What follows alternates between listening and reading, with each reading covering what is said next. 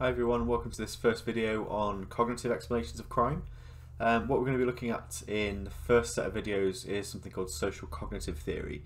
Now this is essentially a stage-based process that understands or helps us to understand how people make decisions in a social way but using their cognitive faculties. So social cognitive theory essentially enables us to understand how people make sense of themselves, of other people, and the social world around them. So for example, social cognitive theory asks questions like, how do we perceive ourselves and others?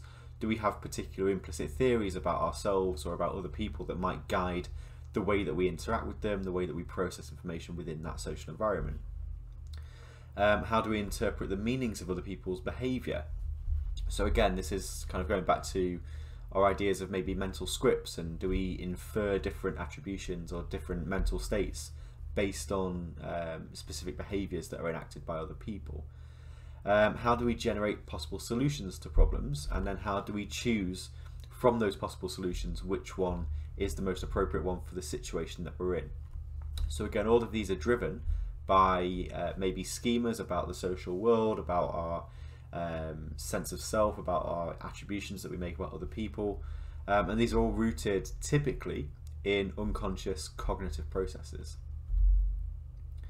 So social cognitive theory is a tripartite model, and what that means is that it assumes that social cognition is based around three key constructs. The first one is cognitive structures, and these are our core beliefs. So these are implicit theories or implicit attitudes that we hold about ourselves and about other people. So how do we think about ourselves and about other people from a kind of non-conscious automatic perspective?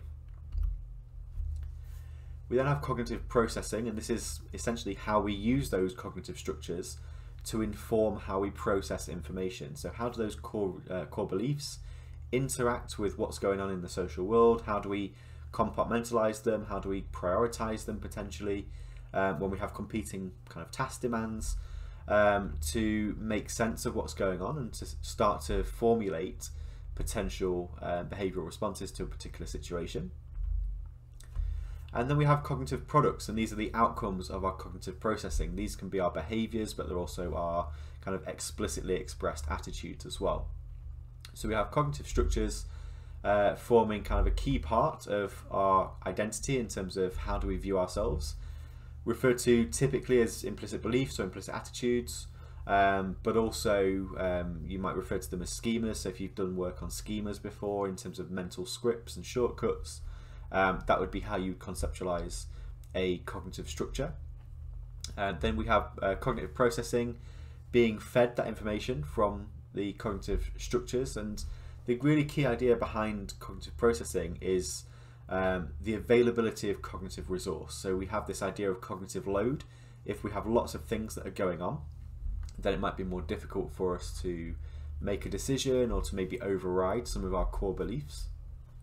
And then as a result of that cognitive processing, we have some kind of cognitive product, which is, like I've said before, our explicit beliefs or our behaviours. Now what we're going to be doing in the next few videos is going through each of these three parts of social cognitive theory in a lot more detail, thinking about what they represent, what some of the science is on these three parts of social cognition, and then starting to apply them to criminal behaviour and criminal action more generally.